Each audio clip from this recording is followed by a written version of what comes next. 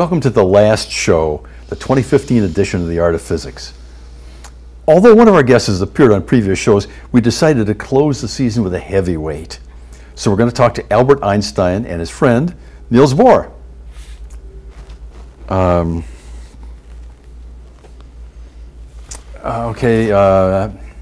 Einstein appears to be delayed.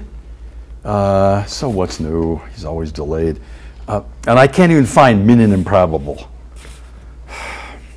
Some days I like to change his name to just plain impossible. Oh well. Niels Bohr is here, so let's talk to him. Hello, Dr. Bohr, and welcome to the Art of Physics show. Well, thanks, and please call me Niels.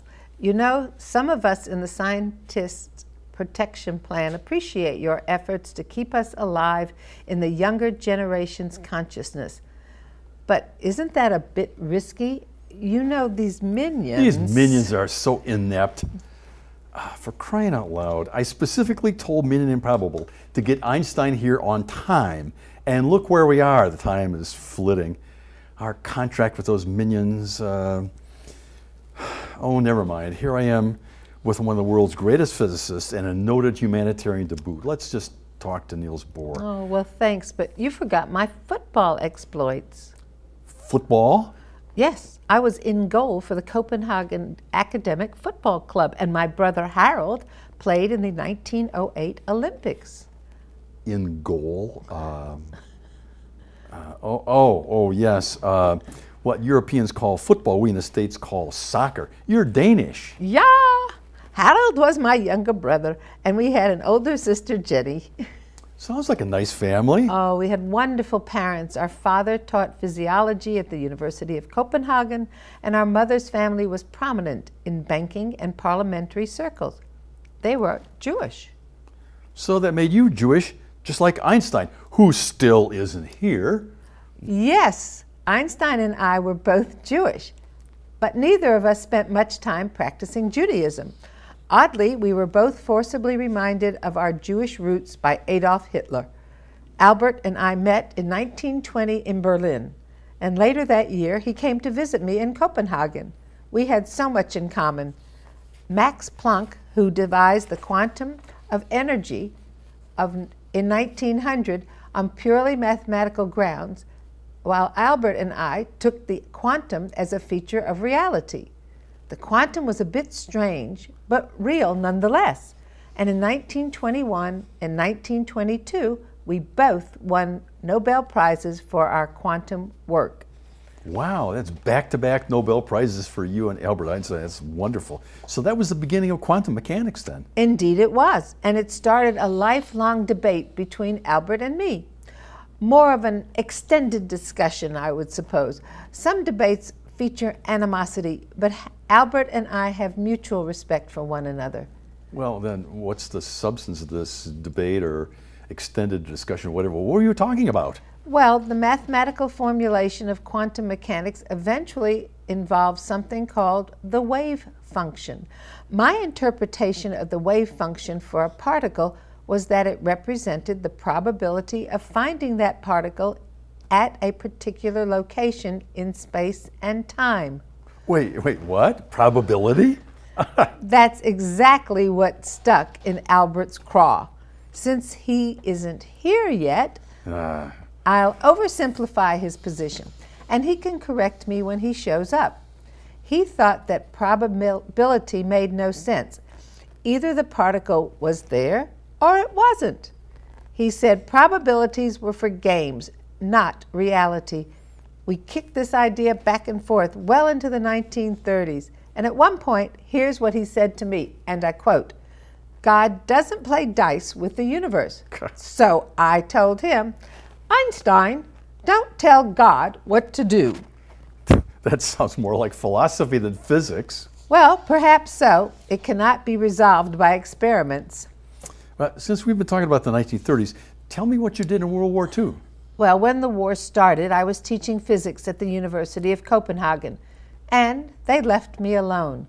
But in 1943, I got word that the Nazis were going to come for me because of my Jewish mother, so I had to get out of Denmark.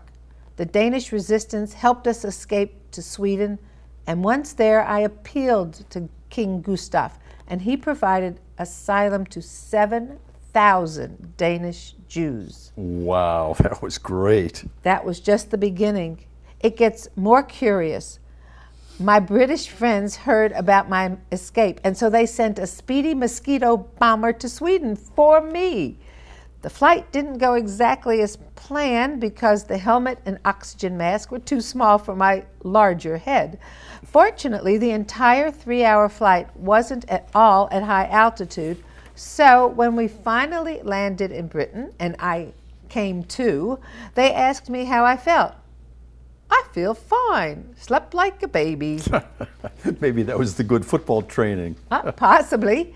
The British had made amazing progress on a nuclear bomb, and soon I was whisked to the United States, where I saw Einstein briefly and then quickly flew to Los Alamos, New Mexico. So you got involved in the Manhattan Project.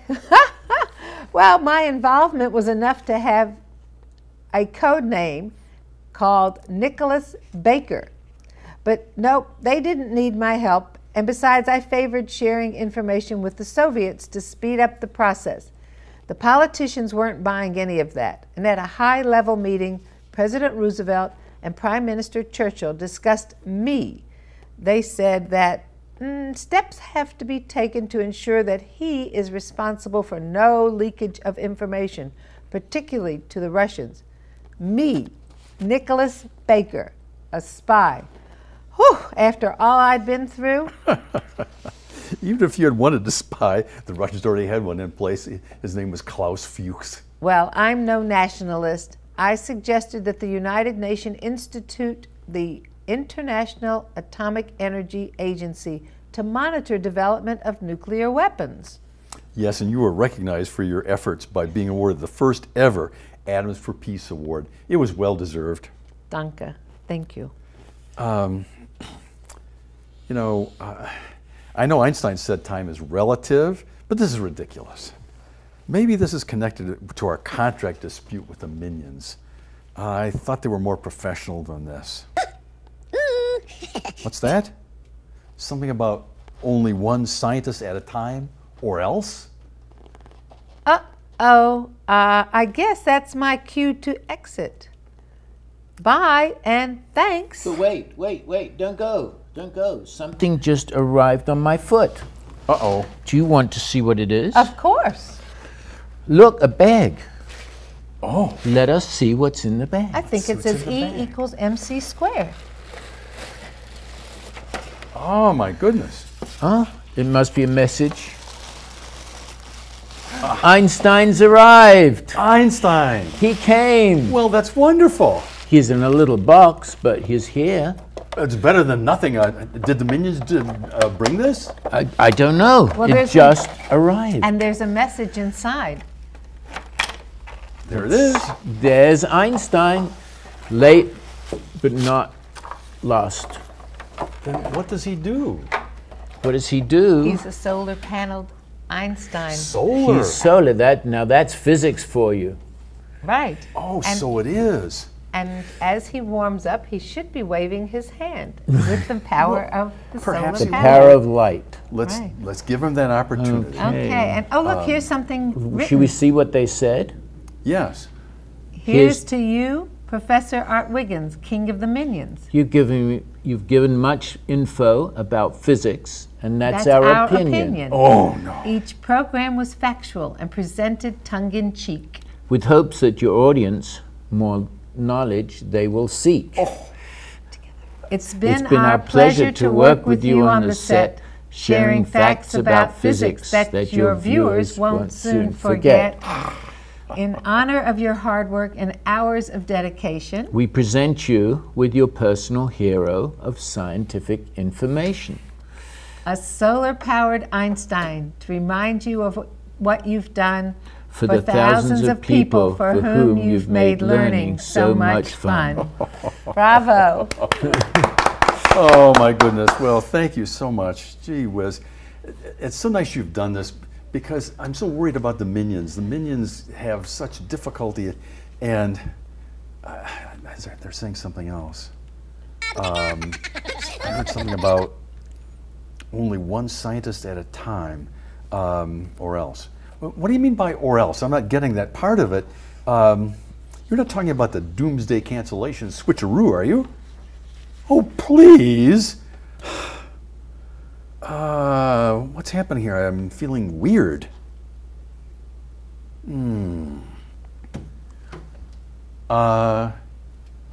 This looks like the Art of Physics show. What was that? Well, as usual, I don't quite know what those minion guys are saying, but I see some delightful people sitting across from me. You look familiar, but I can't quite place you. Or maybe you're guests on the Art of Physics show. Usually Art Wiggins interviews guests, but he doesn't appear to be here. So maybe there's something in his notes. These are rough notes. Yes. Oh, here it says something about David and Shelley. Are you David and Shelley? We are. We are. I'm Shelley. That is right. And you must be David then. I am. Wonderful. And you're Professor Einstein. I am. So Nice to meet you. why, it all works. Isn't that nice? Isn't that amazing? I think I recognize you anyway from the closing credits. You are the guys that supply the voices so that you bring back to life all those old geezers from the Scientist Protection Program. I see. That's our job. That's a valuable service that you perform. You keep us alive in people's memories. I want to thank you for your efforts. I think it's wonderful that you do that. Well, Professor Wiggins had a lot to do with that. Oh, as really? well. How in the world did you ever get hooked up with that guy anyway? It's kind of a weirdo. Well, we went on a bicycle ride, and there he was. With his He wife? was with his wife, and he was on this strange tandem bicycle. And we cycled along, and we got to know him through that. And then there was the bridge, because he plays bridge very well, as does his wife. Bridge, you mean like a bridge over troubled waters? It was when the cards weren't right. Oh, I was afraid We're talking of that. about the bridge game one plays with cards. Okay. And then, of course, we had to eat, so we would eat dinner with him occasionally. Eat! And Oh, what a good idea. And this Wiggins guy is a really good cook, although, you know, he doesn't eat any meat. Right. Mm. And lactose intolerant. He's very too. healthy. Right. Well, you know, they call that vegan in the Scientist Protection Program, but there's another translation that, you know what else vegan means to some of the scientists? No. A poor hunter. No. Can't catch any Okay. That animals. would be good. I think. Right. Yeah, and then we became involved in something called Secret Cinema, which happens at the Maple Theater in Michigan. And we look at the old movies. Old movies. We review old Oh, that's why you films. like the old geezers in the Scientist That's Protection right. Program. Got it. Absolutely, the good old days. Oh, the good old days. Oh, my. Yeah. That's amazing. You guys sound awfully busy. But do you have other hobbies that you follow? Well, apart from the bridge, the biking, diving, sailing. Diving. Oh, that's right. You guys dive? Yes, Yes. we love scuba diving. It's another world under there. Wow. Is there physics underwater, do you think? Oh, I bet There's there is a lot of physics. physics. In fact, how we keep up is amazing for me. Oh, right. Yeah. There's buoyancy. Buoyancy, Absolutely. It's all Right, physical properties. Last year, that Wiggins guy had some people on it that that did that. Right, That right. They were buoyant, I guess, and they floated away. It was wonderful. Well, we hope not to do that when we scuba dive, but we love to travel and read and meet new people. Uh-huh. And Oh, you like to travel? Oh yes, yeah. Oh, that's good. So Yeah. I guess that's why. Now, have you ever traveled to the Scientist Protection Program? No, I think Vicariously. you can't quite get in there until after your physical Until- presence on this earth is finished. Oh, well, you could be right, although I seem to be back here now, so I know, it's a miracle. perhaps There's so. maybe minion power. Minion. I wondered about that. Did I hear some more Minion songs? You know, I see these Minions all the time. I even know some of their names. There's Stuart and Bob and Kevin. I know them pretty well, actually. But I have the hardest time understanding what in the world they're saying. Did either of you get that last thing that they said? Nope. No, No. we're not very good at minionese. Mm. Well, me neither, but wait a minute, there's something that has, speaking of Mignonese, there's something that has appeared on the back of the bookcase here. Can you see this? Lots of minions. It's a minion bag. It appears to be a minion bag, but then, of course, if it's a bag, then there's probably stuff in there. Let's see what it is. Oh. Up. Well, there's some minions. I think it is minions. And in fact, that's Stuart. Can you see Stuart? And here's Bob. Bob needs to go on a diet, I think, a little bit. Kevin's too tall, but nevertheless, there are those three guys. And then they have a bunch of, oh, now I'm beginning to understand it. Here's Minion Improbable, and he's hanging right out with all these other guys. So I guess the minions like to hang together. So They do like to dress alike. yeah. What in the world is the meaning of all this, do you think? I don't know, but what are these? These fortune cookies. Maybe. Well, look, there's one for each of us, actually. Oh, are we fortunate? Shall we find out? Should we open them? Maybe there's a clue in this. It says. Got it. So, Shelley, what does yours say? Oh, cheaters. I have to put my cheaters on. Oh. Okay. It says you're a laugh a minion. A minute. Laugh a minion. Laugh a minion. Yeah, that's what it says. That's lovely. How about yours, David? Mine says your lucky number is 44. 44. Yeah.